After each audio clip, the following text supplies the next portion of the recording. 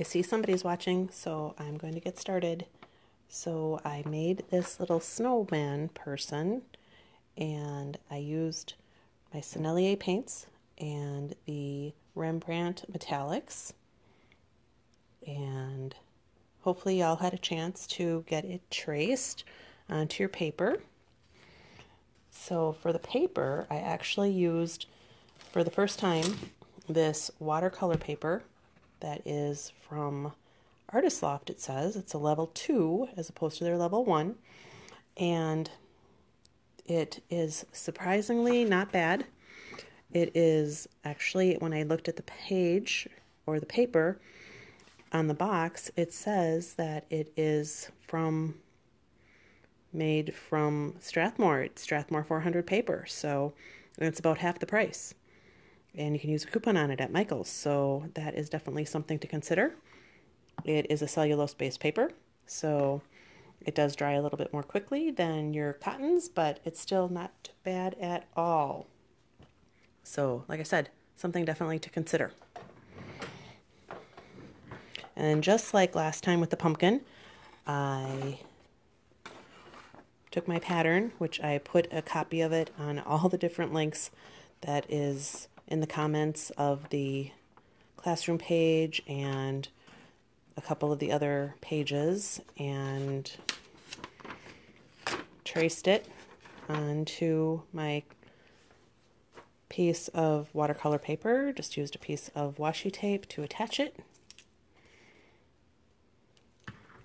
and used some graphite paper, and we're all set to go. So I will do that right there. Here are my brushes. I'm going to use the Princeton Elites again. I will leave him right here so you can see him.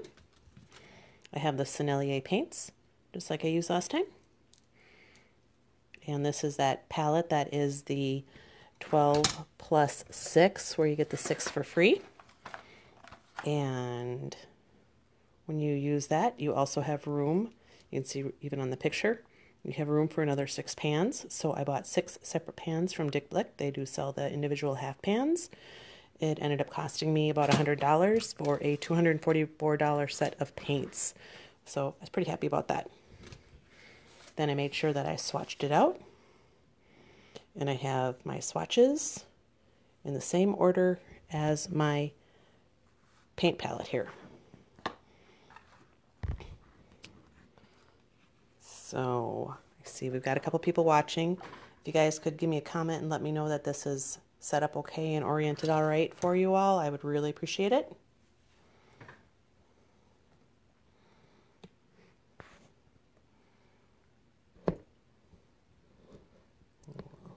Get in a little closer there.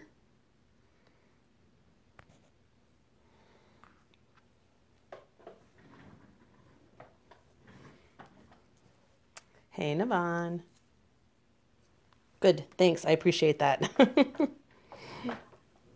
Are you all set? Did you happen to have a chance to get your pattern traced?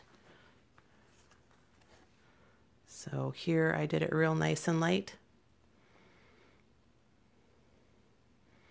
I think because your iPad is probably considered it doesn't have a Wi-Fi signal, maybe? I don't know.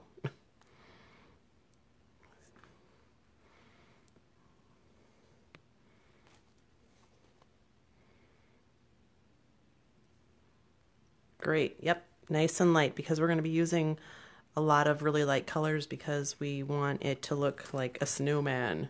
So I'm going to lower my camera a little bit so you guys can get a little bit more of a zoom in there.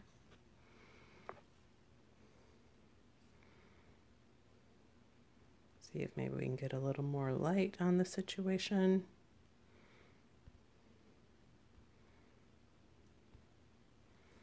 All right.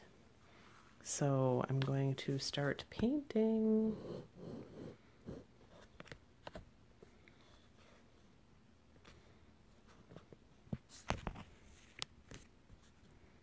Tighten this all up here. Okay, first off I'm going to spritz my paints, get them to activate.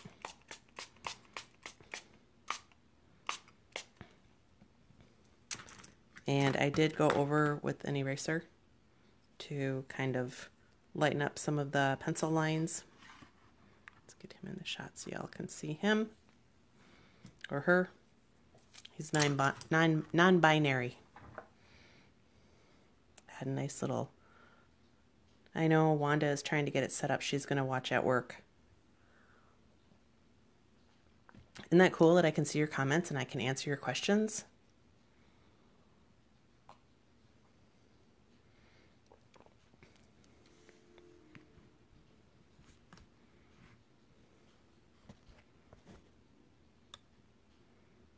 All right.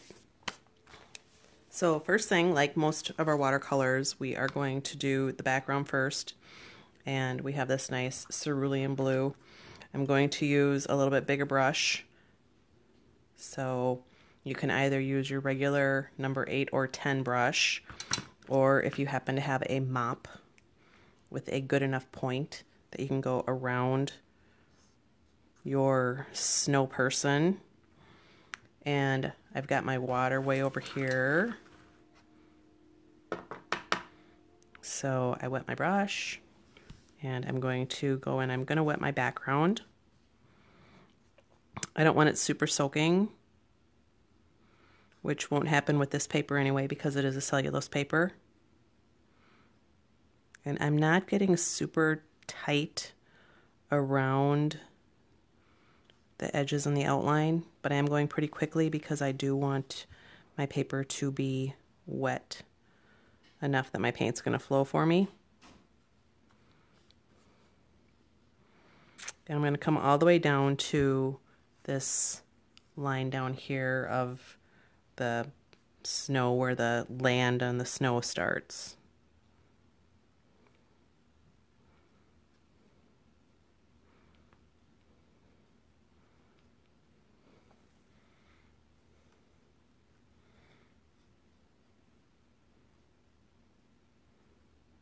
Okay, get some water on there. Paper doesn't curl up too badly, so I didn't worry about taping it down. Y'all know me, I tend to work all the way to the edge of the paper. So I'm going to, I've got the cerulean blue, lots and lots of water. I'm mixing it up on my palette here, my dirty palette. Y'all know I use a dirty palette. I'm just a dirty girl apparently. So I'm going to just tap that in. See, it'll flow where my water is. I'm going to get it up close to my snow person and my edges, but I'm not worrying about being absolutely precise. I personally kind of like that look where it's a little bit looser and it's not very perfectly defined on the edges.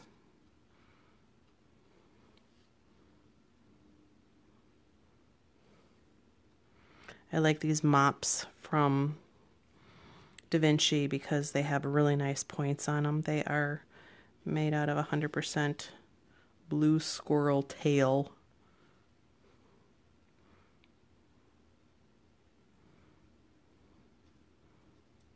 So just fill that in. Use your traceable for reference if you're looking at it and going, oh, what line was that? I don't know what that's supposed to be. Just look at the outline on your traceables. Now, if we had lots of time, I might actually sprinkle this with some salt and we'd get a super cool texture. But I don't want to have to mess with hitting it with the hairdryer while y'all are watching. So I'm trying to get some, you can kind of see some variation. And I am going to take a paper towel and blot up some areas to lighten them up. But pick up some of this and kind of splotch it in there. And yeah, that is a very technical watercolor term, splotching.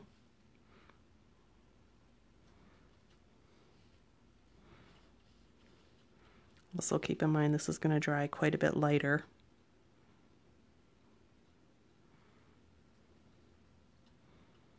Okay, that looks pretty good. Clean out my brush.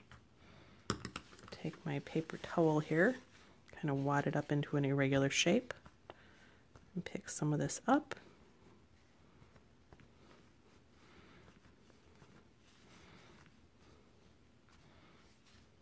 I think I want a little more color in that.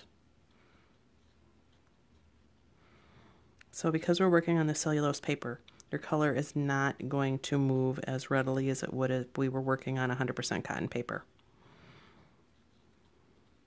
So if you are working this on 100% cotton paper, keep in mind that it is going to take a whole lot longer for it to dry. So there's pluses and minuses about both. Okay.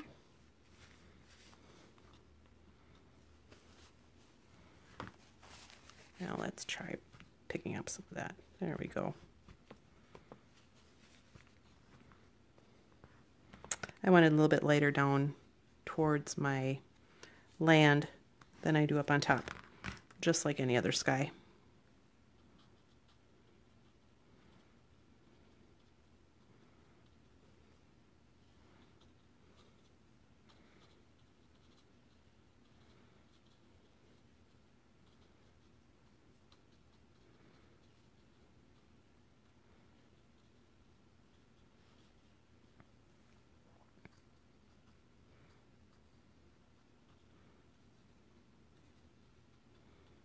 All right, I think that looks pretty cute.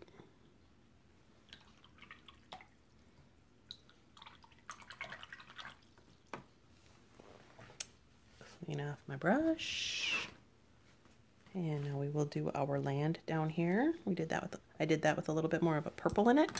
So we've got the Dioxazine purple. I'm going to use my number 6 Princeton. Does not hold as much water. I don't care if my sky bleeds into my snow. I'm totally fine with that. Just dampen it. We're not trying to get it so it's soaking wet. You don't want to have puddles on it.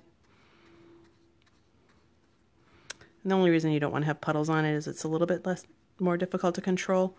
It can kind of be messy, but I don't mind puddles with this because you can get some really cool cauliflowers.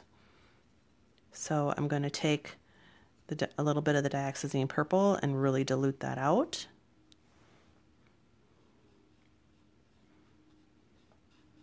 And I'm tapping that in and kind of letting it do its own thing.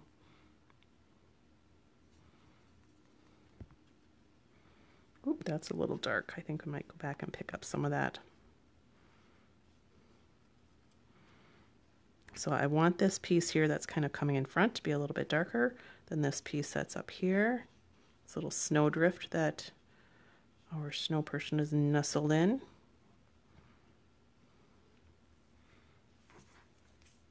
Can you see that? It's a little dark, so I'm just going to take my paper towel and blot some of that up. Ooh, I kind of like that texture. That looks kind of cool. And we'll be doing some swirls and stuff around him as well. So it doesn't have to be perfect. We're just trying to get our color in right now. So if you can see.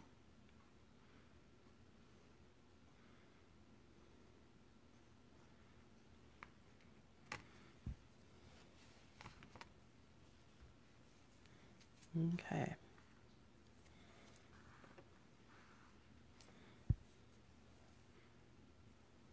I'm going to smooch this over a bit.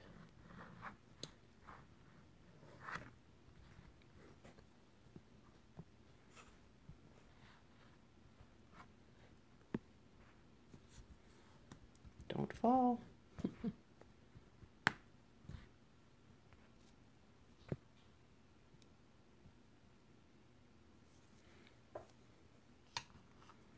All right. So I'm just going to let that dry for a few seconds because we're going to be working on the snowman right away, and all of this around here is wet, and we don't want them all bleeding out into the sky. It gets a little bit muddy if you do that.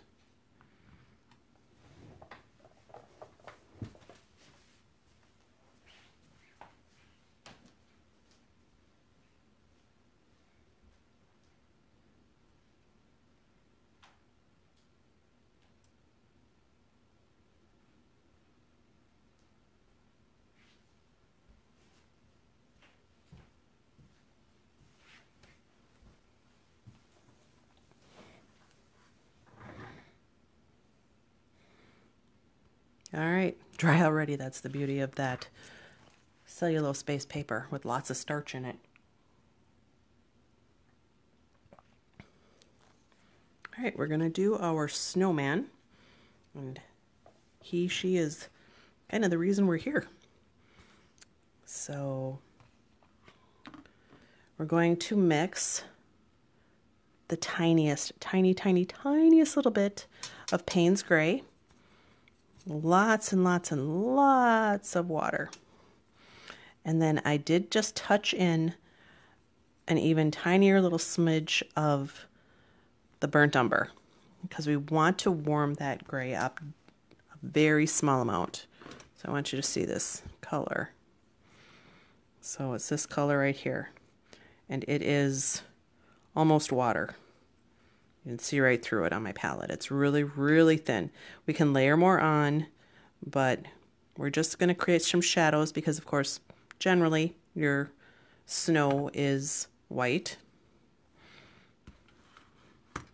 So we're going to start getting in some shadows around the areas where the snow would have shadows, where the balls of snow, the snowballs, are all layered up on top of each other. And we want it to not be perfect. At least I don't want it to be perfect. If you want your snowman to be perfectly smooth and really, spherical, go for it. I do not. I like mine to be a little bit lumpy. So here's my edges. I'm going to start at the bottom here, and I'm going to work my way up to the top, and I'm just going to very lightly. Now keep in mind this is going to dry quite a bit lighter than it looks. And I'm tapping that in. And I want to have, like I said, some irregular edges. And I'm going all along my edges where there would be any kind of an overlap. If you have too much water and paint on your brush, go ahead and just tap it off on your paper towel.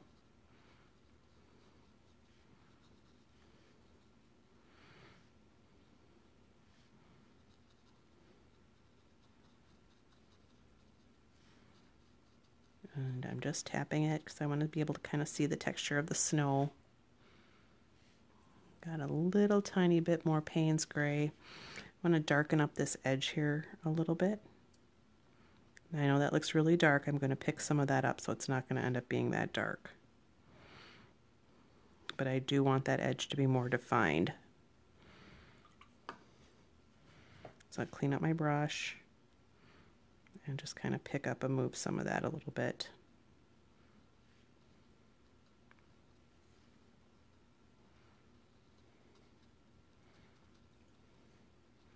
And then just draw it down. I'm doing kind of little swirlies. We are going to be going back over this with some highlights of some iridescence. I'll clean up my brush, pick up a clean tissue. See, there's no paint on that corner. And I'm just going to lighten that up a little bit.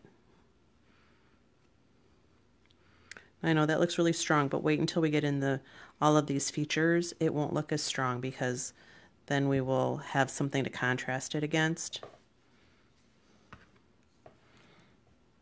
All right, because this is wet, I'm going to now do this face. Now just take a smaller brush. If you don't feel comfortable working with this 6, go ahead, you can go down to a 3 or a 2 even. Wet your brush first, so you'll dilute that paint even more. Pick up some of that paint. Tap off any extra drips that you might have. You don't want to be having any drips on the end here. And this is a little bit more precise. And we're going to go around the edge where there would be any shadows to show that he is rounded. He's roundy like the rest of us. Don't worry if you go into the eyes, because they're going to be a little black coal.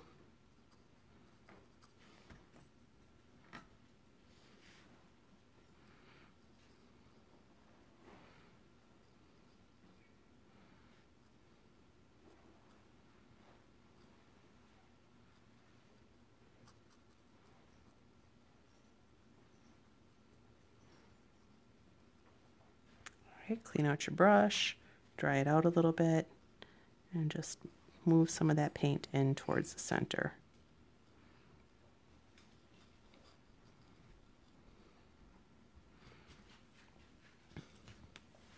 Go ahead, dry off your brush. You can pick up some of that excess if you want.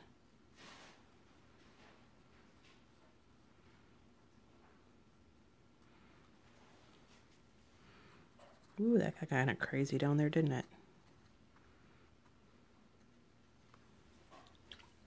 That's all right. We have gouache. We can go back over it. I'm just re-wetting it. Picking up some of that excess. There we go. I like that much better.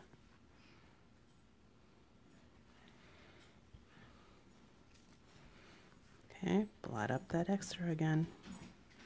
Not only is that going to pick up the extra paint, but it's also going to give it a little bit of texture. So now I picked up that little tiny bit darker color like I have here. And I'm going to go kind of up in this corner and underneath the brim of the hat. And also down along the edge, bottom edge here, where there would be a shadow from the scarf.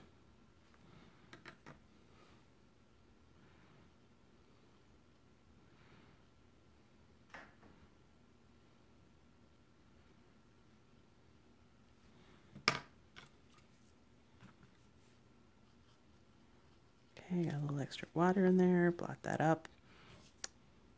I do, while this is wet, not soaking wet, but just a little bit wet, want to get in some cheeks. So you can use a lot of different colors. You can use Opera Rose, you can use Theo Violet, you can use the Cobalt Violet, anything that's going to give you a pretty pink color. You could even just use your Cad Red, just really, really thinned out. Very, very thinned out. I don't know why I always like to give snow people a little bit of a cheek. Probably because you always get rosy cheeks when you go outside in the snow. So I've got this very, very light. You can't even see it on my brush. It's so thinned out. But I'm going to put a little cheek right here underneath the eye and up to the nose. And then you'll see a little bit of that blush kind of underneath the nose here coming down from that eye as well.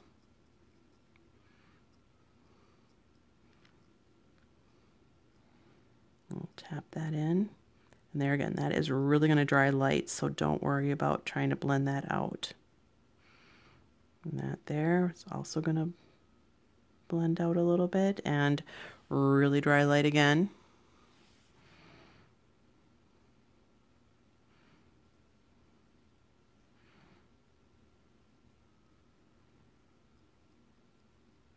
Okay. I'm going to let that dry. All right, this down here is dry enough that we can now do the main body, his thorax. Again, pick up your, and make sure that you go up underneath his arms. Now I am going to leave a little bit of a space between his midsection and his bottom tummy area. And go around my arms, picking up some water so I can let that bleed out, go in between his buttons, his coal buttons, picking up a little more water. It's really nice because these brushes don't hold a ton of water. So for this type of application where you're working on a smaller area, you don't have to worry about it as much because it's not going to be as apt to get away from you.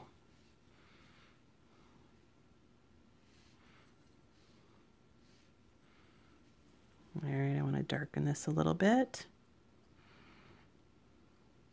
I hope y'all can see that. It's really subtle.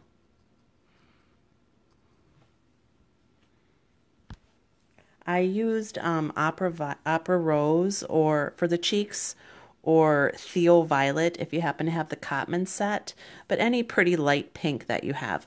And you can really, really water it out. So if you have Opera Rose, it's really strong. Just add a ton of water to it. You could use alizarin crimson too. That works really well also.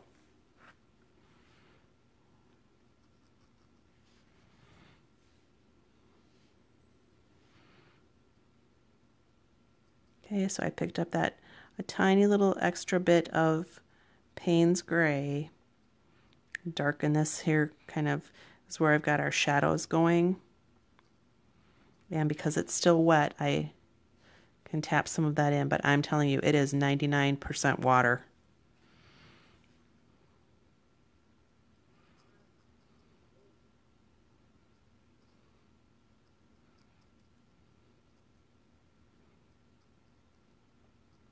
Put a little shadow around his buttons. Maybe a little more shadow underneath his hat here.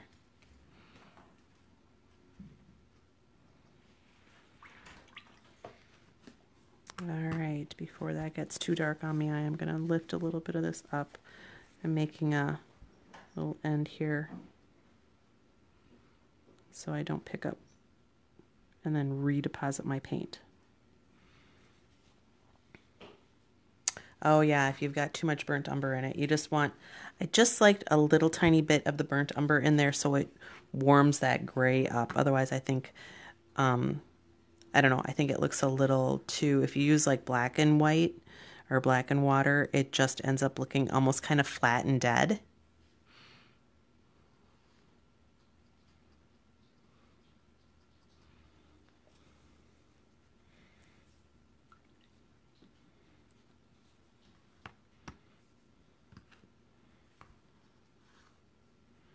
All right, our background is drying. It's not too curly on me here.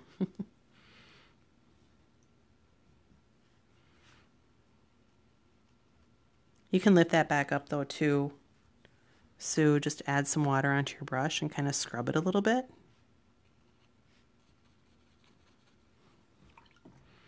Loosen that paint up. You just put some plain water in your brush. See how it pushes the paint back?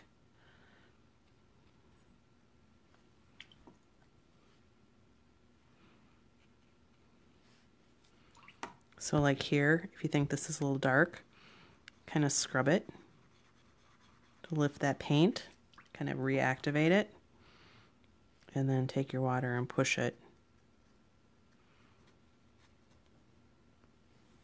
See how that'll lighten that up a little bit.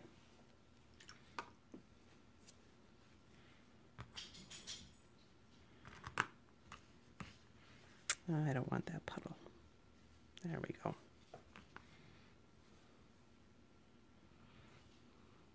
All right, everything's pretty wet. So we are going to start in on the hat, which is not touching anything. I'm going to continue to use this number 3. So for the hat, I'm going to dampen it. And I have a little bit more water than I did on the background. So you can kind of see it's sitting up on it a little bit. It's a little glossy. And I'm going to use, the color I have listed is called Cobalt Violet Light. It's a Sennelier color, but it's a little more opaque, but you can use Thalo Violet if you have it, or any kind of a light primrosy pinky color.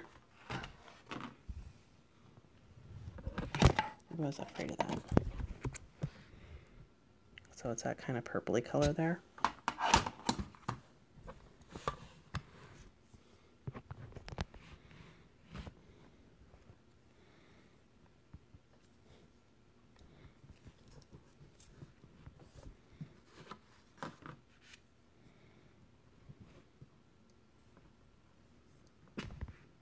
Let's get that back. There we go. All right, so this is still pretty wet, so I'm going to see how when I tap it in, it just kind of moves a little bit. And it does that because I have more paint and my brush is more wet than my paper. So the paint wants to come off my brush onto the paper. It wants to move to the area that is a higher moisture content. Just push that in a little bit. We're going to let that dry. We're going to do the same thing on each side of his head here on his little earmuffs.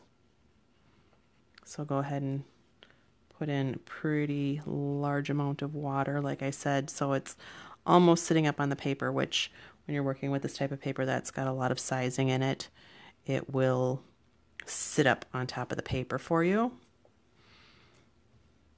And then pick up some of that nice pink and just tap that in.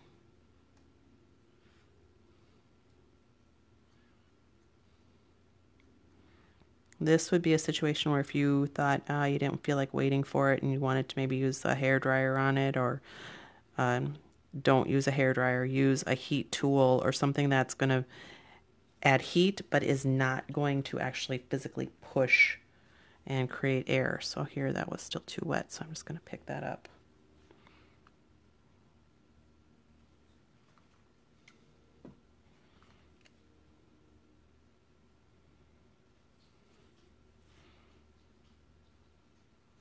Too impatient. Let that dry. We'll come back and put a little more gray back in it.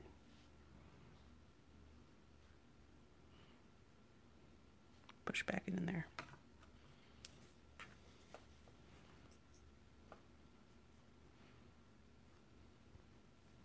There.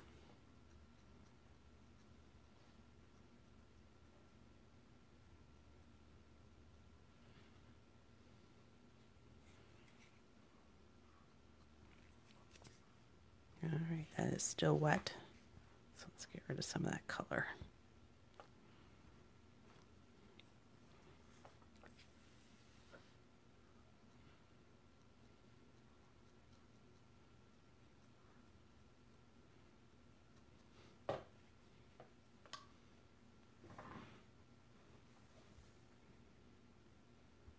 Oh yeah, that's fine. You don't have to put the earmuffs on if you don't want.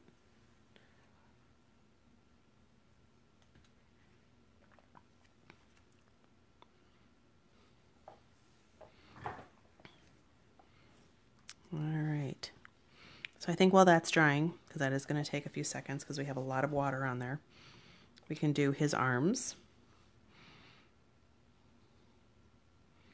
And the way that we have to jump around here, that is really common with watercolor.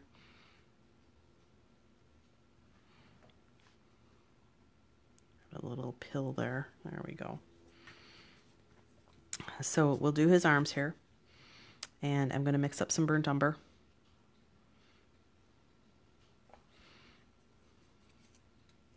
So I've got some burnt umber there. And I'm just filling them in. I'm going to hold my brush and I'm going to give it a little twist. I want more color in that. I'll just pick some more up. I want that to be a little bit more opaque. There we go.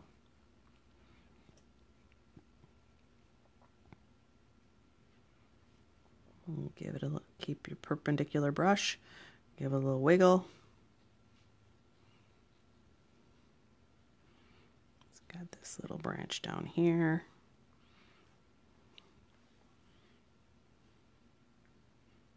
Okay, so you got the little arm in there. I'm going to flip this around and do the other one. Make certain I am still in frame. Yep. I'm moving, if you'll notice, I am always moving in the direction that the grain of the wood would be. Come up underneath my little birdie there. Back side of him, push down a little bit to get a little thicker line. And then I'm lightening up on my pressure as I pull the brush off the paper, and I'm giving it a little wiggle. Some little twiggy branches for his little fingers, appendages, whatever you want to call them. All right, so this is all very much the same color. I'm going to pick up a little bit of the Paynes gray.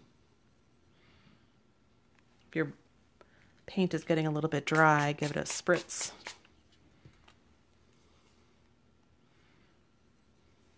Okay, I got a little bit of Paynes gray that I added into my burnt umber. And give him some little lines for some bark, some little barky lines. And we're going to put a little bit of some green tufts there also. So it looks kind of like he's got some like he's from a pine branch. Okay. I would get it a little darker on this side here as well. So I just put a little bit of Paynes gray in with my burnt sienna. It's okay if you leave a little bit of white showing through. That is definitely something you want to do with watercolors. Make sure that you're leaving some white paper showing. Okay.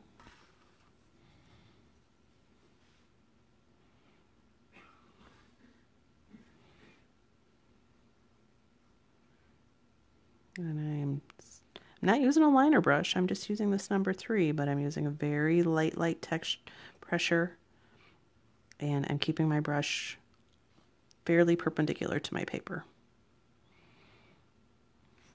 So that's his little end where they stuck the branch into his body.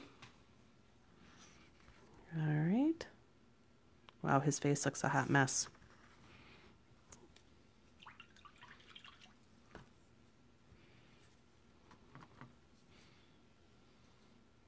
See if I can get a little bit more definition on there.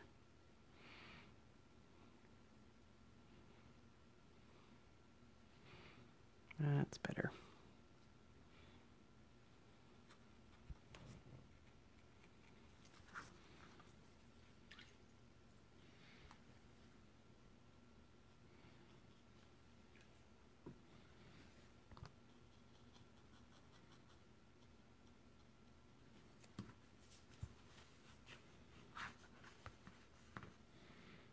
Okay.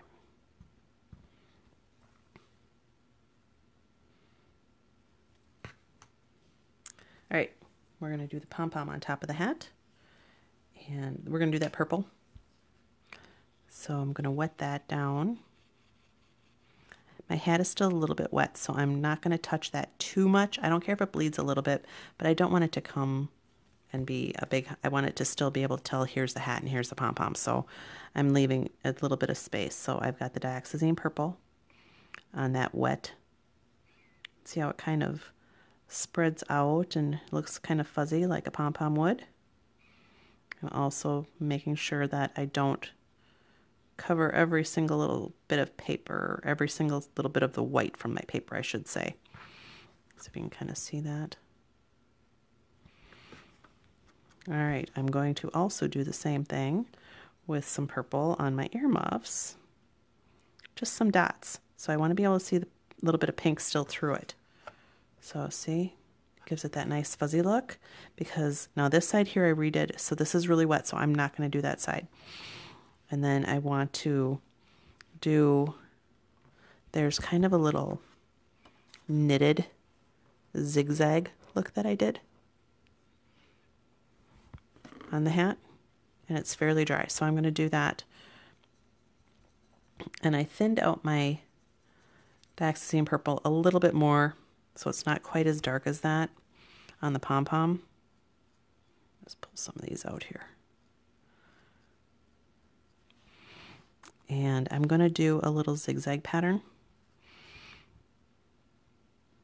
Whoa, too much water.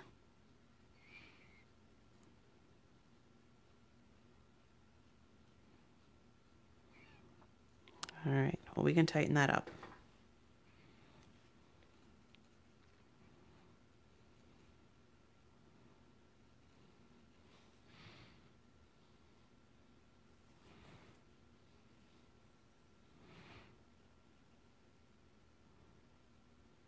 Okay, tap that in. I'm not going as tight up to the face there again, like I said, because it was still a little bit wet. So now I just have a damp brush and I just want to soften this edge a little bit. I'm just tapping it on there so some of the paint migrates out. Let's get some of that real dark purple. Get that right up next to the face. There we go. And some real dark purple there. Okay.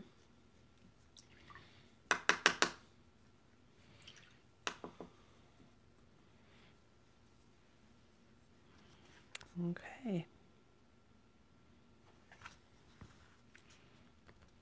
All right, his face is kind of drying, so I think that we can start to, yeah, that's still too wet on the hat. And we don't want to do this brim here because that would be all sorts of problems with the hat being a little wet and the earmuffs being a little wet and everything else being a little wet.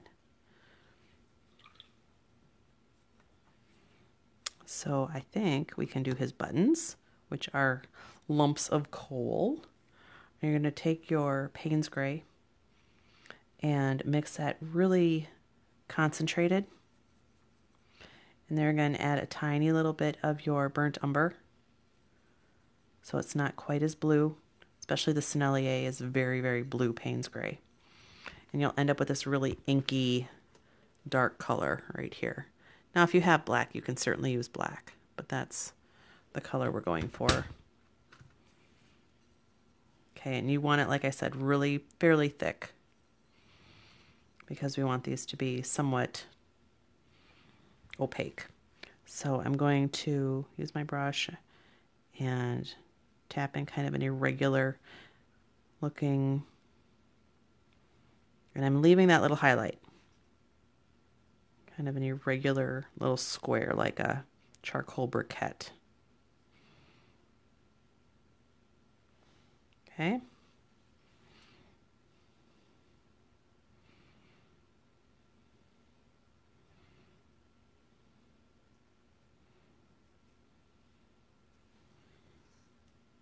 All right. I don't know if I'm brave enough to do his eyes. We're going to do the same thing with the eyes. So if you are uncomfortable with this size brush, you can go down to a smaller brush. I have this brush. It is a little double aught. And you want to fill in his little briquettes, but you want to try, if possible, try and leave that highlight. Don't sweat it if you accidentally go over it, because we can go back and put it in with a white pen or our white gouache.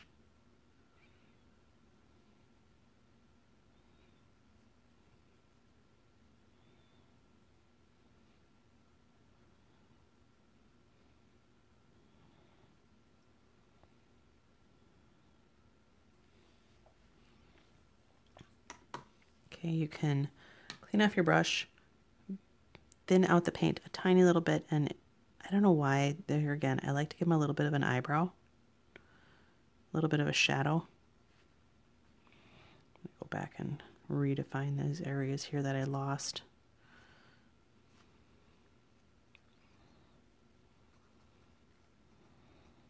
This is just the leftover paint that's on my brush. Don't touch those briquettes though, because they are wet.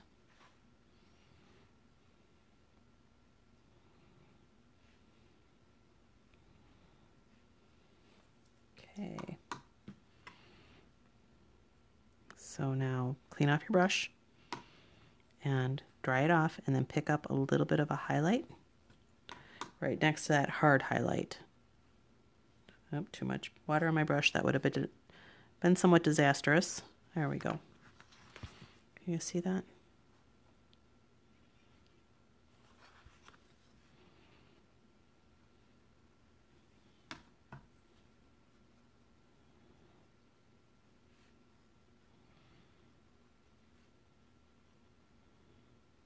Okay, so just like we lifted up that little highlight on the charcoal briquettes, I cleaned off and dried off my brush. Make sure there are no drips. And I'm going to pick up a little lighter area in the bottom corner of the briquettes on his eyes. I don't like where that is. I'm going to actually fill it in. I'm going to realign my highlights with my white pen.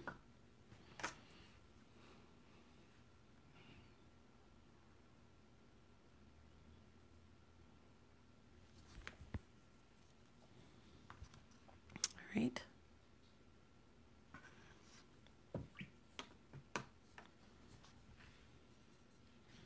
Let's put a little more shadow down here.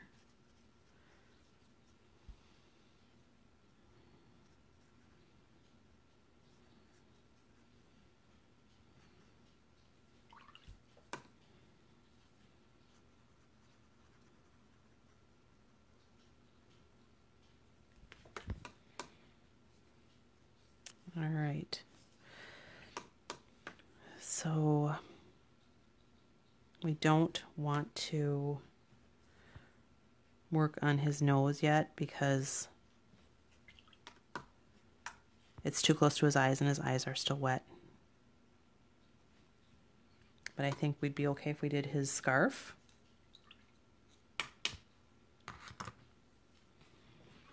So the scarf is a little bit more pink.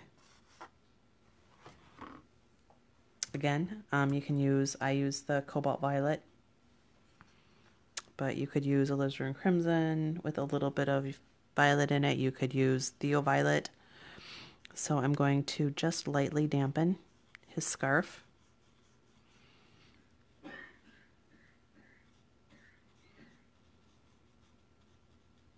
I'm leaving a little bit of space by his arm because I think mine anyway, the arm is still a little bit wet.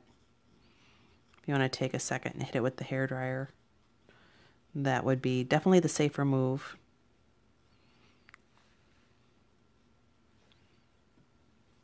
Okay, pick up a little bit of that Cobalt Violet, which is actually kind of pink. And we're going to tap that in.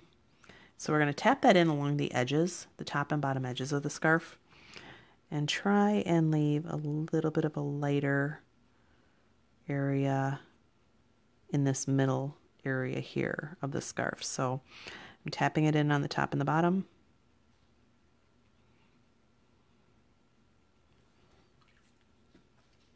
It's a little dry. So I'm going to go back in with just a little bit of water.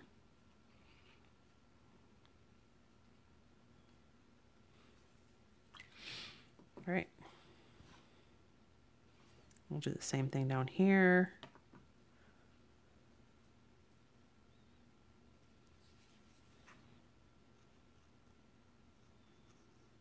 Oh yeah, that is dry as a bone. That's not going anywhere.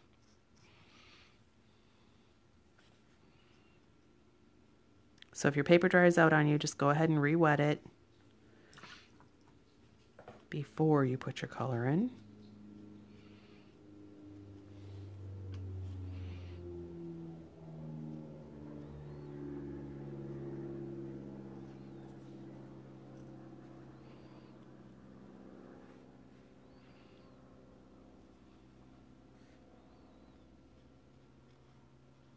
See how that is not moving at all? That is because my paper is completely dried out on me.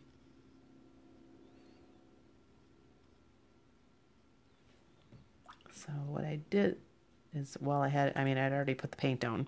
So I cleaned out my brush, pick up a tiny little bit of water. Start in the center, kind of bring that out and touch it to the edges, the wet edges of the paint, and it will kind of migrate in.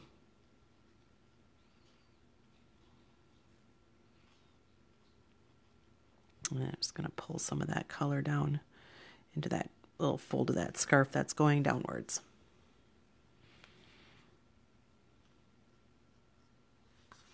Okay.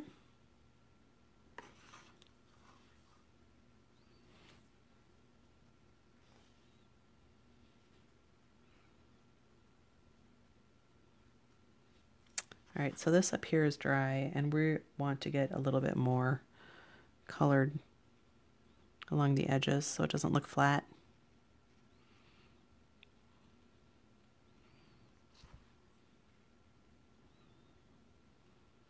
There. All right, we've got a lot there to dry. Things are starting to curl up on me too.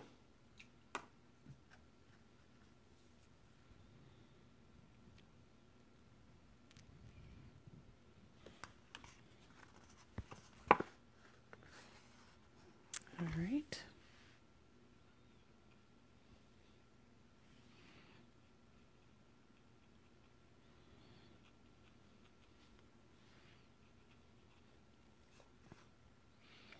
All right, so in our pom-poms, we actually want to get some dots of really, really dark. So get yourself a very heavy concentration of purple. Quite a heavy concentration. Mix it up on your palette. Get it loaded all the way through your brush. And We're going to dot this because we want to leave some areas of really dark color. We're not trying to do a polka dot. We're trying to do like the shadows that would be in between maybe the yarn that's kind of looking out towards you.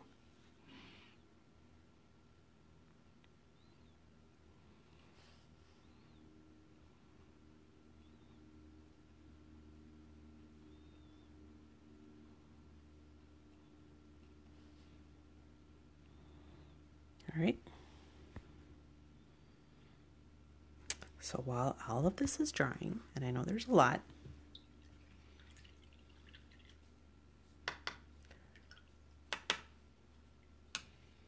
and everybody wants to get right to the nose, but we've got to wait on that. We're going to do the little birdie.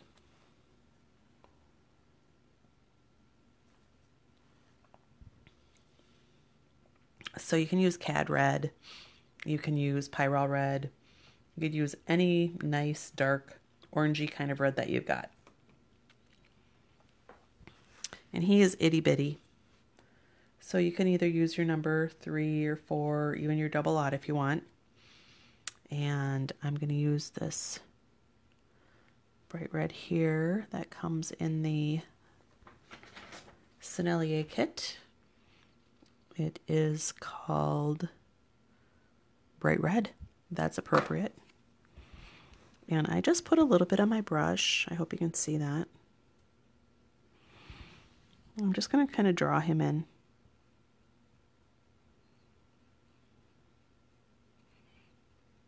He does not need to have a lot of detail, but I am leaving a little bit of white show through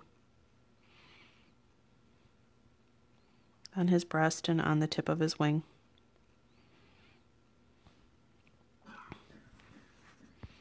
And I was thinking maybe he was kind of a cardinal.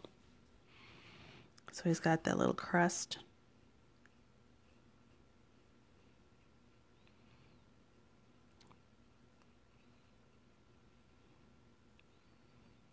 I'm leaving a little bit of white around the eye, if you can.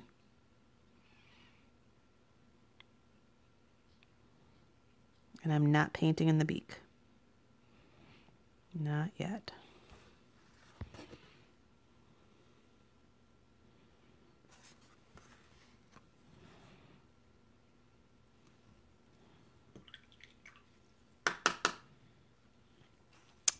All right, we're going to let that dry a little bit. He's kind of little, so if we try and go in now and give any detail, it's going to just end up looking a little messy.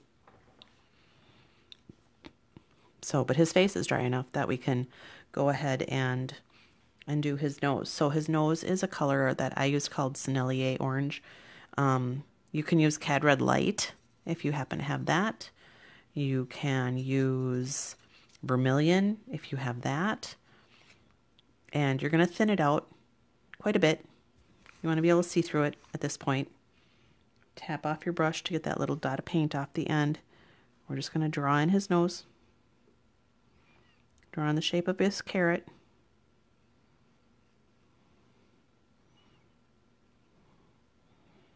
All right, then you're going to take your brush, you're going to clean it off. You're going to pick up the tiniest little bit of lemon yellow. So I've got the lemon, as you can see, my orange and my lemon yellow right here. Pick up a little bit of that. And you're going to fill in the center of his carrot, and you're going to let the yellow and the orange blend together. See? I want this to be a little pointier here. So I've got a clean brush, and I'm just going to use it to pull out some of that orange. A little bit pointier there. There we go. I like that better. Let that just dry and do its thing.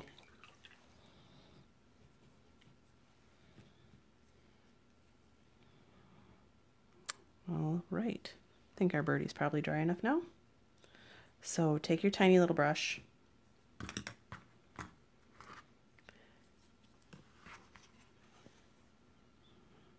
that better, Sue?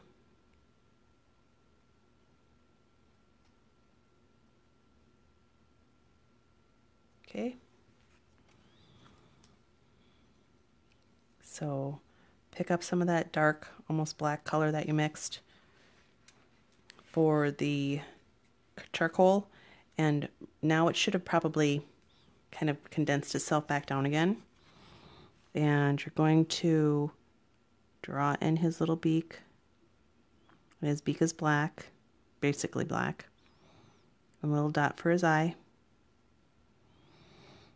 Okay, kind of go around the edge of his wing.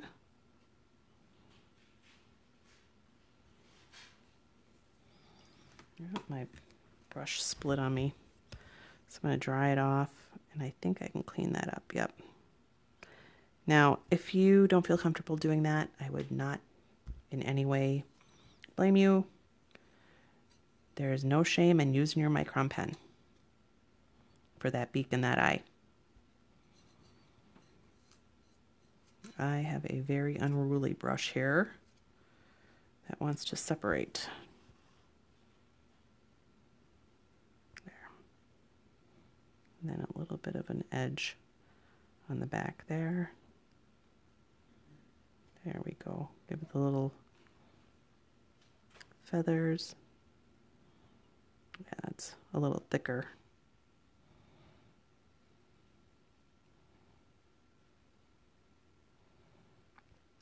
And we'll go back with a little bit of gouache or your white pen also.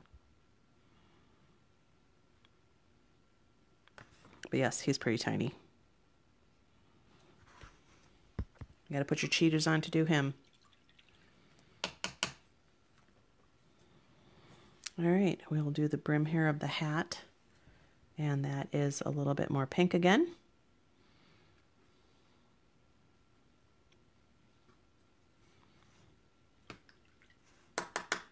But it's a little bit lighter, so go ahead and fill in with some water. And see how I'm living on the edge there? That drip. Ooh, that could be bad.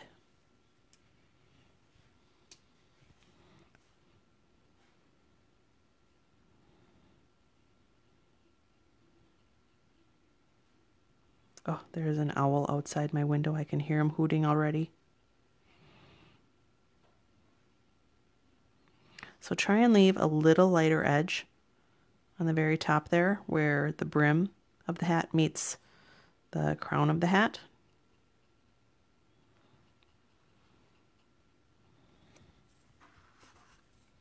See how his nose is kind of blending? I like that.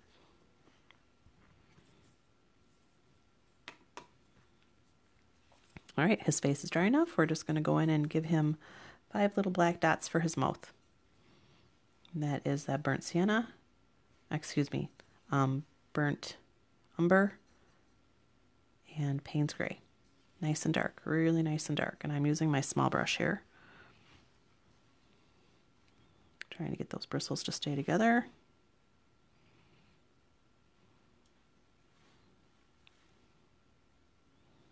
And they're not cooperating.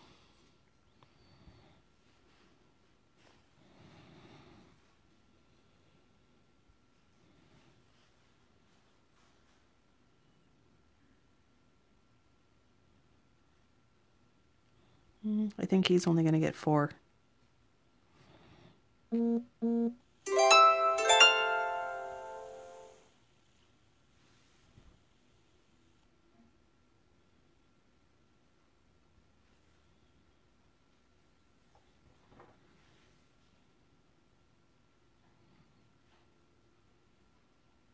Okay.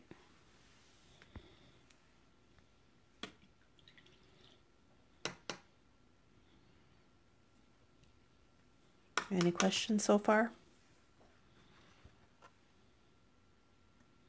It's starting to come together.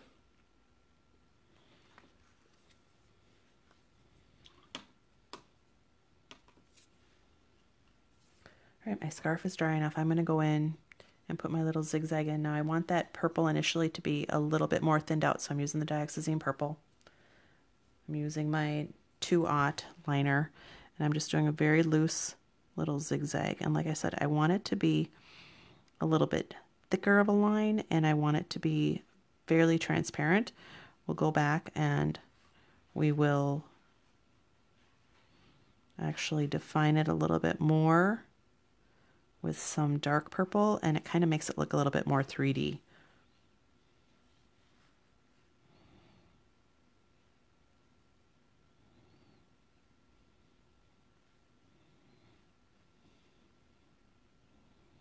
So I'm just painting in that knot, just with the purple. Ooh, that was a little much. Clean up my brush, pick some of that up.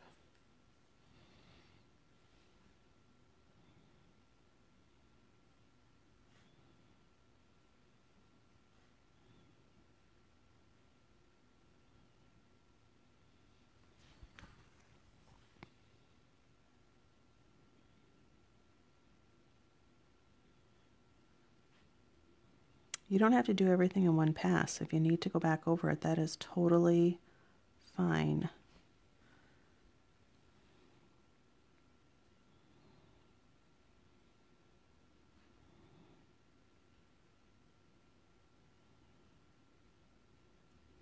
There. All right, his brim is dry enough that I'm going to give a little, these little like ribbing.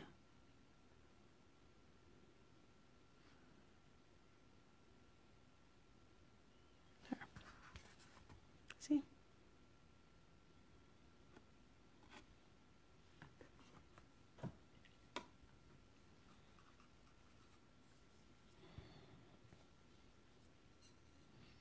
Okay, I really want to kind of tighten up around the edges of his eyes here. So I mixed a really, really dark Paynes gray.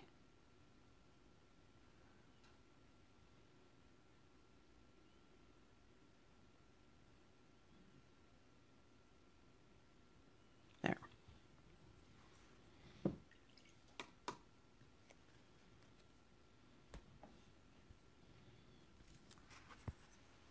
Right.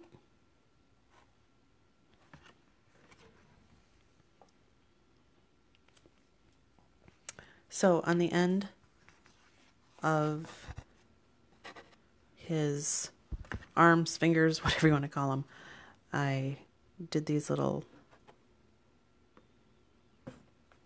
tufts of greenery. And you don't have to do that if you don't want to. But how I did it was I used the green, the lighter green that's in this kit. It is called Thalo Green Light. And I just got a lot of it on my brush, quite wet. And I kind of made just a splotchy area of it. Now it's going to dry a whole lot lighter than you're seeing.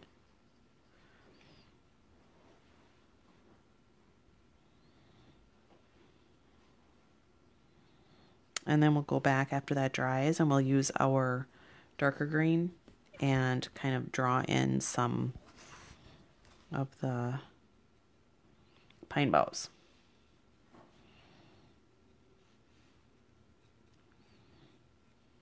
This will just be a little bit of background color.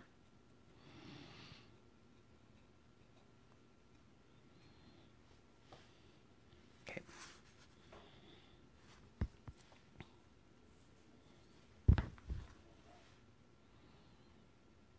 All right, he's starting to come along.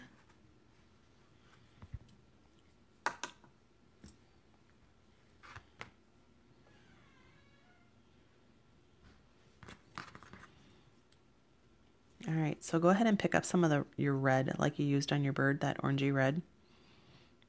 And we're actually going to put a few little dashes on our nose here. So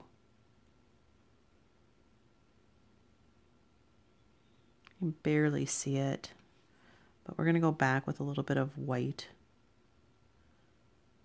So it's going to end up being more noticeable. Just make sure that your nose is dry before you do it.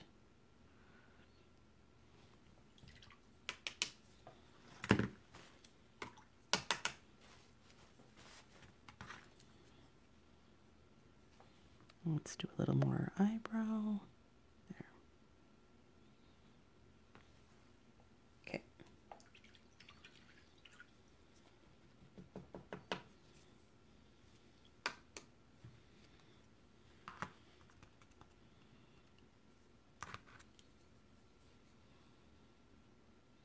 All right, so to get that kind of almost a little bit of a 3D type effect on the hat and the scarf, I mix up a more concentrated of the Dioxazine purple.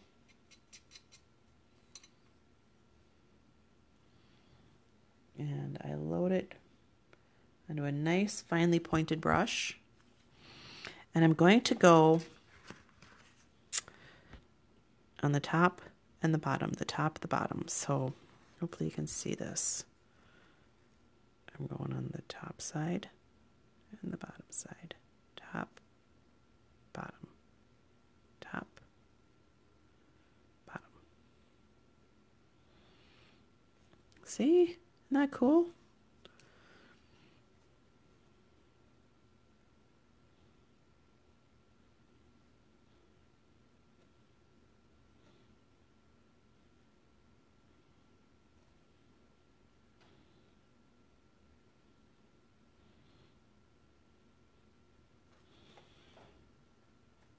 See, I don't know, I just think that really emphasizes that kind of knitted look. We'll do it on the, so you're going to do it on the left-hand side of the right-hand side of the hat, and then when you get to the middle, you're going to switch and do it on the other side. So you'll do it on the right-hand side of the left-hand side. See? And do the same thing on the scarf.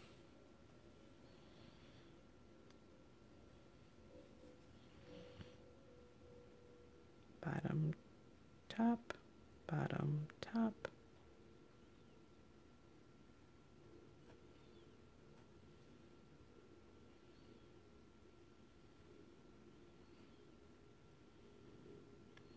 Kind of do that little knot.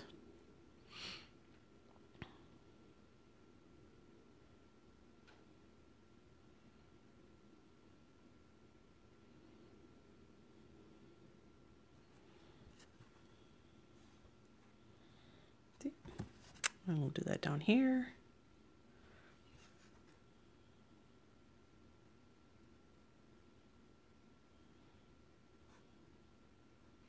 And this isn't black, this is just the Dioxazine purple mixed really strong.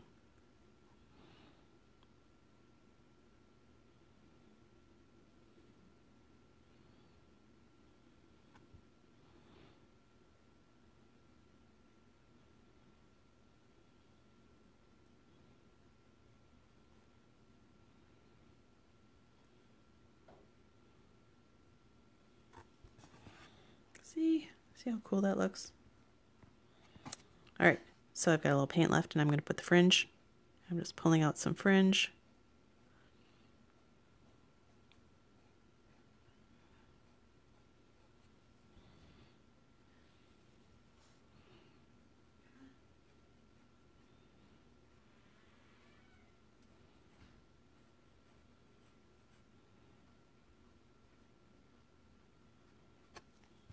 Okay.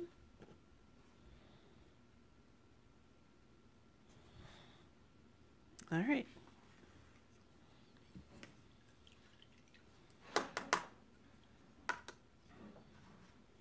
Now I'd say it's time for some highlights here. Oh, this is dry. We can do the little bits of our evergreen. So you could use, I happen to have forest green deep or dark. You can also just add a little bit of the Dioxazine purple to your green. That gives you a really nice dark green. Or you can use sap green or hooker's green dark. Any of those work. So I'm going to tap and pull and just pull out a few little wisps here.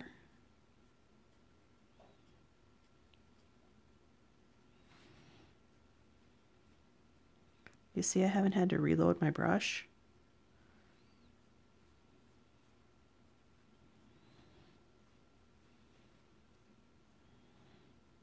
There. See? We'll do that again down here.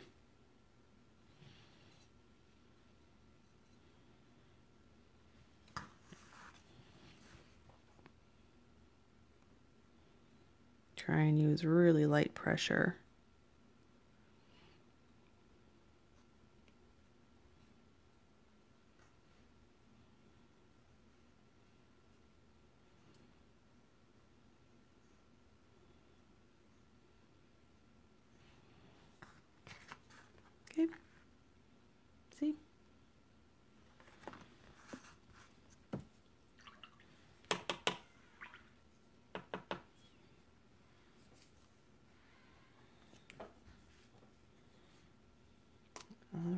So now you can either use, we're going to do some highlights, and you can either use a white pen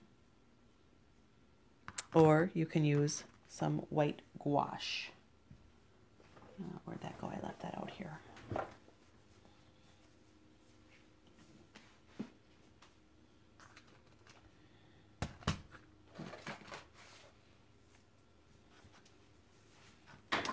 So you can also use some white gouache, whichever you prefer. If you are going to use the white gouache, just make sure that you put it on a clean spot on your palette, because it will pick up everything else. And I'm going to start with some little highlights on his nose and on his face and eyes. So I get a little bit of water on my brush, and I'm just going to go into the edge of the gouache. So I'm just going to kind of pick up a little bit from the edge here. And I want this fairly opaque. I'm loading up my brush really well. See how I'm working it through the bristles? And I'm rolling my brush in the paint so I get a nice little point. Like I said, you can certainly use your pen instead if you want. So I'm going to put a little highlight right here on his eyes, a little semicircle there. And you want to make sure that they're both going in the same direction. We'll put a couple little dots down there. Okay. I'm going to do some little highlights to kind of go along the grooves of his nose.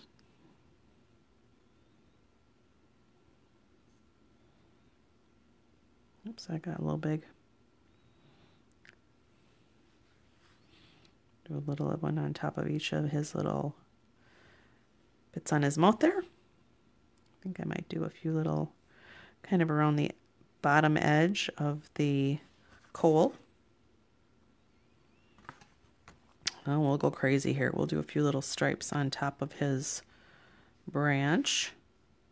Now my paint is kind of wearing off my brush, which I like. I'm getting a nice little dry brush effect.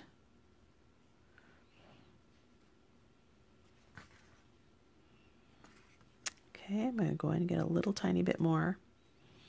And I'm going to put a little bit separating out my beak. Little dot on his eye. A little bit on the top of his crest. On my birdie. Top edge of my wing. There's hardly any paint on my brush. I'm basically just dry brushing this.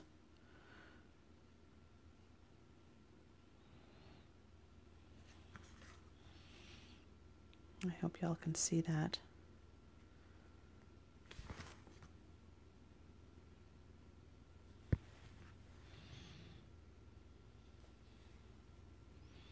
So I still had paint on my brush, but I want to move it around a little bit.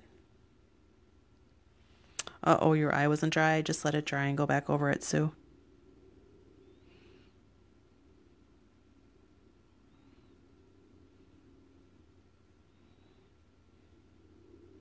Tail there. So you kind of have to be careful too when you're doing the red and the white. You generally don't want your cardinal bead pink. So if it gets a little bit too light, just go back in with a little bit more red.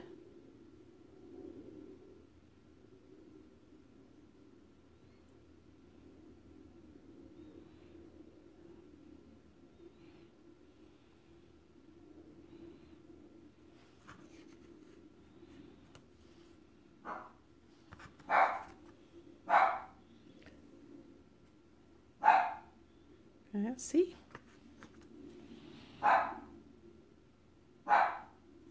Oh, almost did that with the red.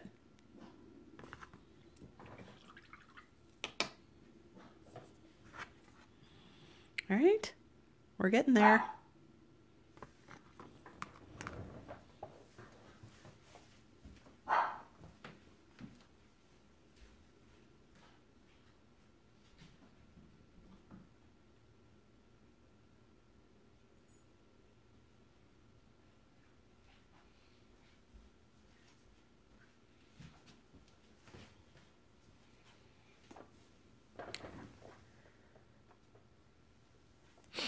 I have not added his feet yet, so I'm going to pick up, there again, feel free if you want to use your pen. I'm going to do it with this really tiny little brush I have. You know, you don't even have to put them on if you don't want to. They really don't show. You see that?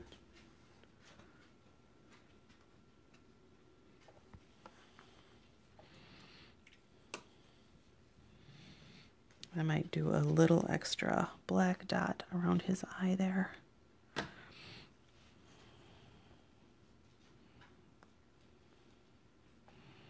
it a little bigger. There we go. I like that better.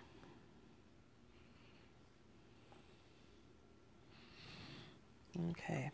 My guy needs a little rhinoplasty. His nose got a little big. That's okay.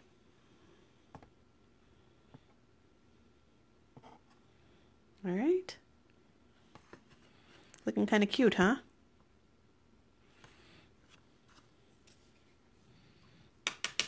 All right.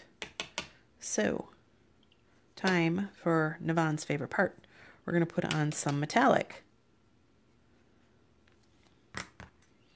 And I'm going to be using the Paul Rubens. You can absolutely use Fine Tech. I love them both.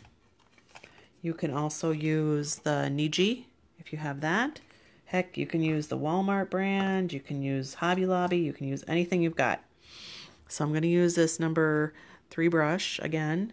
And I'm going to, I have these 2 colors here that I really like. No, I did his feet with the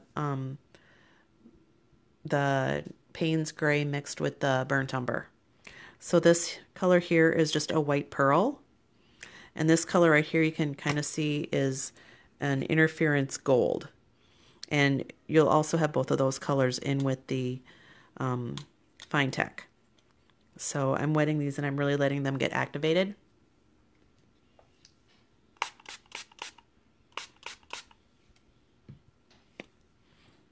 Okay. And we really want this to be thick and creamy.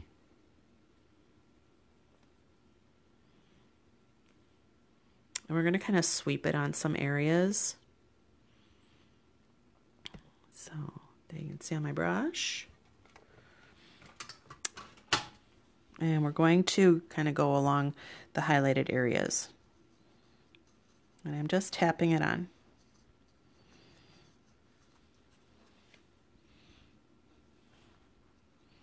And it's not going to cover it, but it's going to give it that reflectivity that we want. So don't cover the entire thing because you need to have contrast between the shiny areas and the not shiny areas. So I've got it on my brush still. I'm going to give a little sweep on my coal right in the center.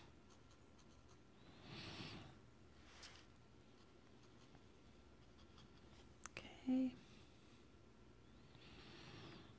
I'm going to give a little bit on the sides of his face here, kind of up into his cheeks.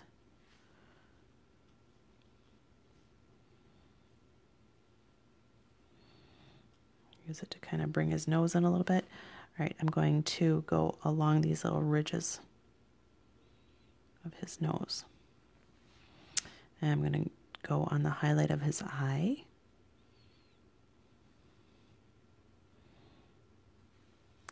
Okay. Alrighty. Gold and the iridescent white. So in the Fine Tech, it would be called Pearl. I think it's just called White Pearl.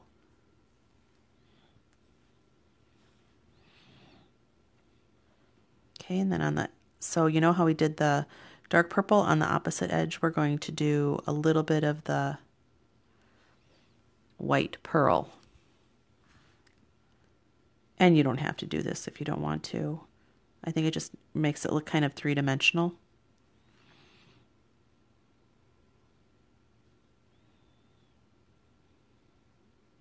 On the top edge of the hat here, that hat brim. Give that hat a little separation. Put a few dots just around the top edge of the earmuffs. Make it look fuzzy.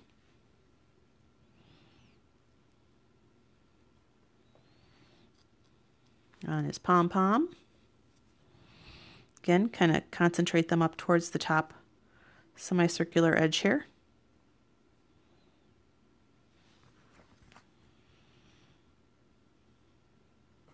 See that?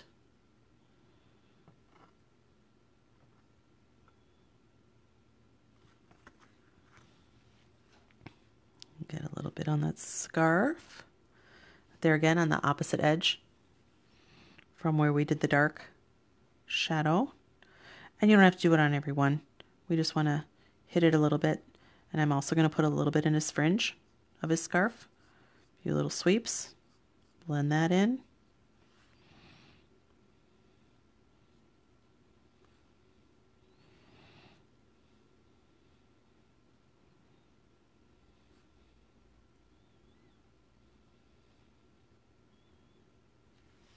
Okay, see? Can you see that?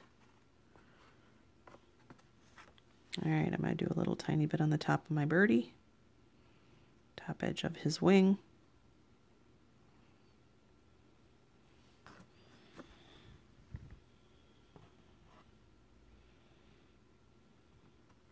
All right, so that is the white pearl. Now we're going to use that interference gold. If you don't have it, don't worry about it, but you don't need to use it necessarily. It adds just another little layer of color. It's funny because when you first put it on, you think, oh, well, that's the exact same color I just used. But when it dries, it does dry a different type of a sheen. So it gives it more texture. And I'm just dabbing it in kind of randomly. There again, I'm not trying to give him a completely consistent glazing of this. I'm just trying to hit a few areas that will maybe look a little bit interesting.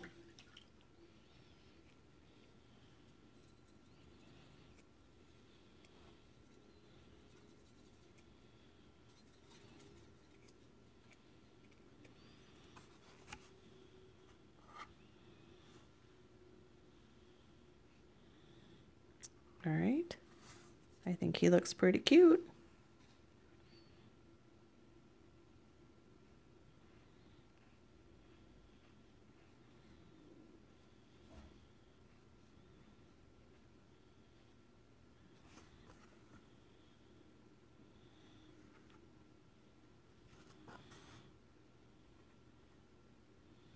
I just happen to have a little bit of this orangey color on my brush, so don't want to let her go to waste. There we go. All right, we are ready to do a few swirls in our snow. So it's not a true gold, Navon, it's an interference gold. Can you see the difference? It's not gold gold. When you look at it straight on, it looks white, but when you look at it from the edge, it looks golden.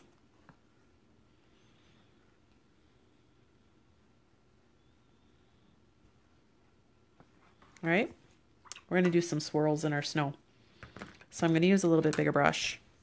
So compared to what we've been using, I'm going to use a 6. I'm going to wet it down.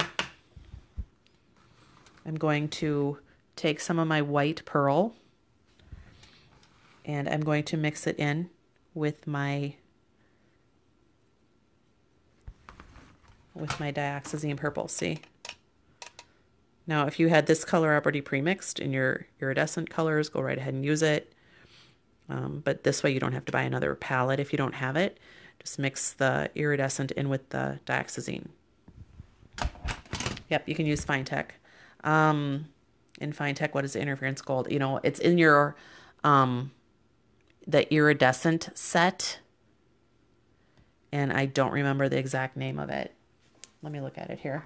Oh, I don't think it gives it to me on the palette. I think I have to look at the box.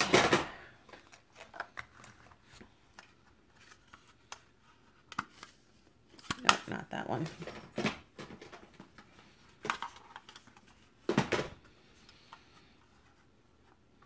So it's in this set here. That says iridescent. And it would be this one right here on the end. See how sometimes it looks white and sometimes it looks gold. That is in the iridescent set. If you don't have it, don't worry about it. You could just add a little bit of regular gold in with the white as well.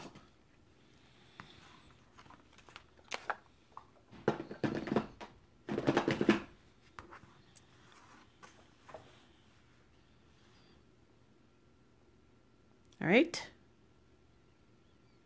So I got that purple on my brush. And I'm going to give myself some big swirls here. It's really loaded up. My brush is really loaded up. I'm going to go nice and slow. Give myself this big curly Q. Bring that all the way around so it kind of comes up underneath him.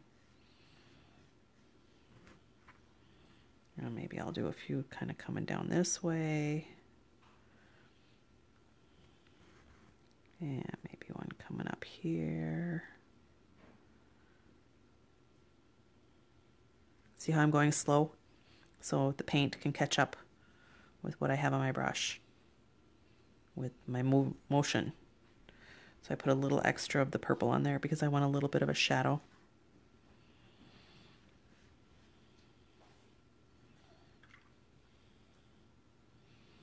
All right, and I'm going to do the same thing with that white and the cerulean blue that we have. And that will give us this pretty metallic-y aqua color that's like right here. Put a couple of those swirls kind of on him.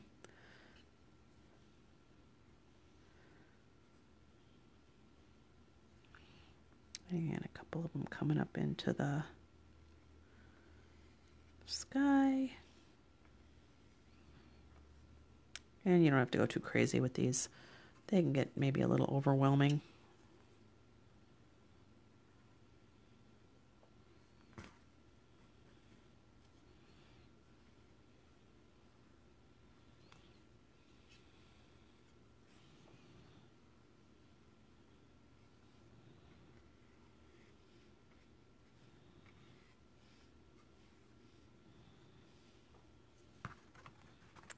Just a few.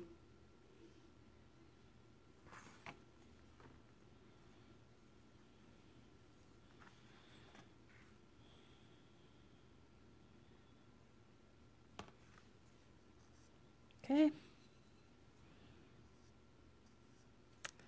And now we're going to do a little bit of white and some snow splatters and we will be all done.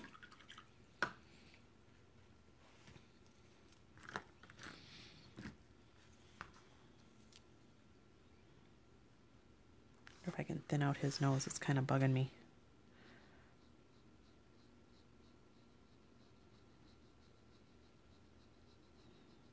Lift up a little bit of that orange.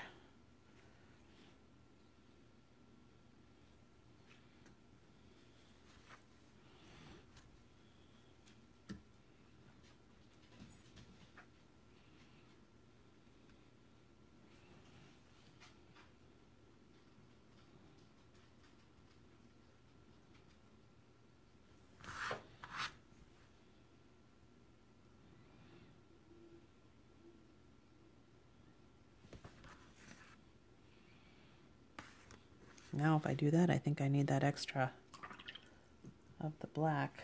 Another little spot for his mouth.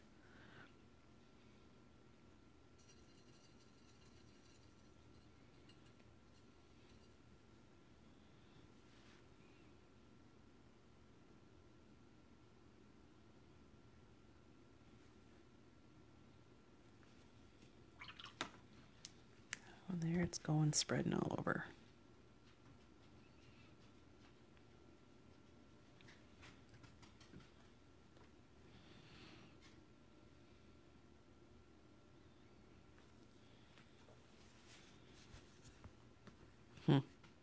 Maybe we'll splatter it and come back to that.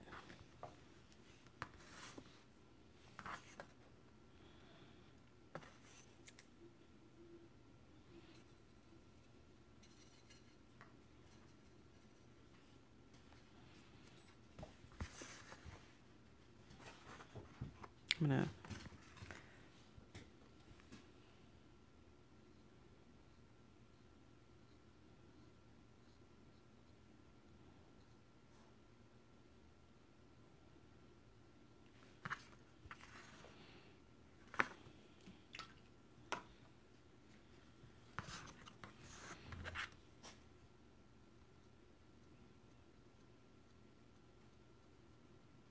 there. All right, let's get him a little splatter. You guys ready for some splatter?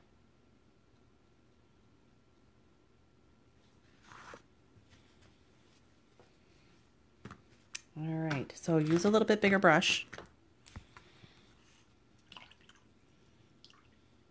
And mix up your gouache nice and thick. You don't want it to be too thin. If it's too thin, it will just kind of spread out and look kind of milky, and it's not going to leave actual dots. If you really want to control it a lot more, like Jan does, you can always take your pen and draw them in, and then you can really control it. But what I'm going to do, get the rest of my paints out of the way, is I loaded up this brush here, and it's wet and really loaded, but it's not thinned out so it's transparent. You can use a lot of different things if you don't want to use gouache paint. You can use no bleed white or white ink, all sorts of things. So, but I've got my brush loaded up, and I'm just going to splatter. Now, the thicker your paint is, the smaller your little snow splatters will be. The thinner your paint is, the larger they will be.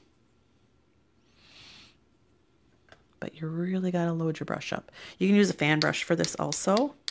There we go. And I put it all over. I like him to be covered.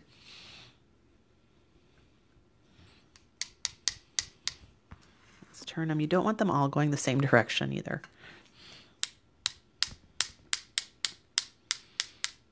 Ooh, kind of covered up my bird a bit much. So if you get a little too much in a spot that you don't want to cover up completely, just blot it off while it's wet. See? And it softens the whole look, I think, anyway. So now while I still have that white on there, I'm going to kind of go along the edges of some of my swirls. Oh, this brush might be a little big, but I'm going to give it a go anyway.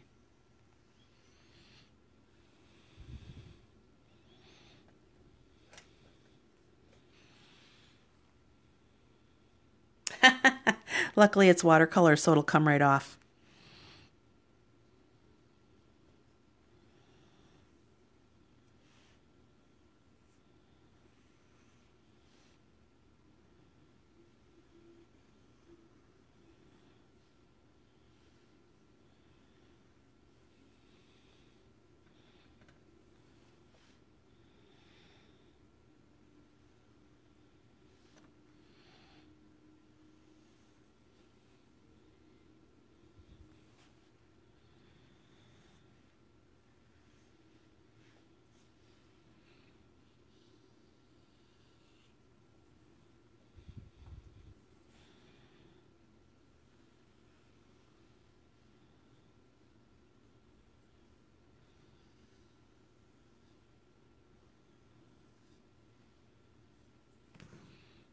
Okay, and I think one little swirl kind of in his eye splattered with white gouache.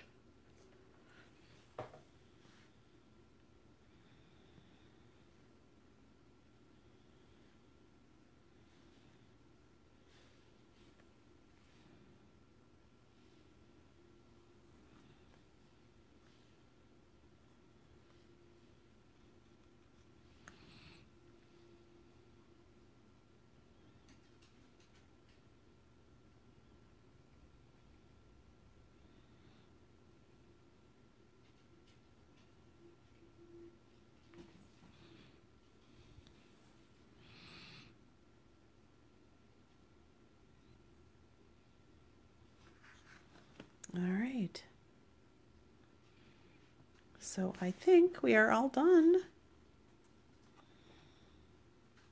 He looks pretty cute.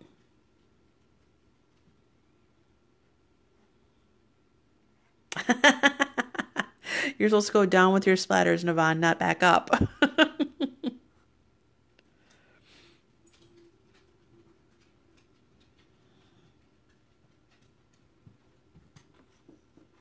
Isn't he sweet? Look how cute that is. He's adorable. Or she, or whatever. Non-binary.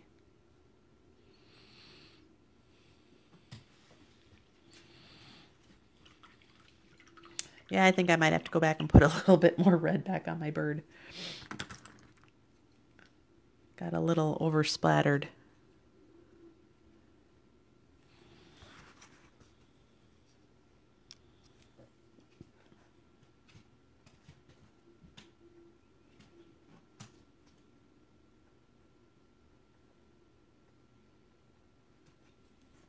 There.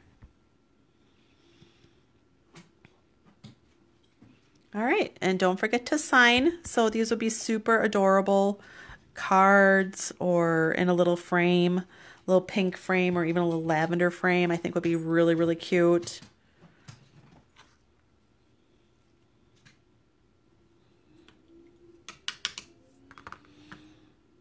Any last questions, guys?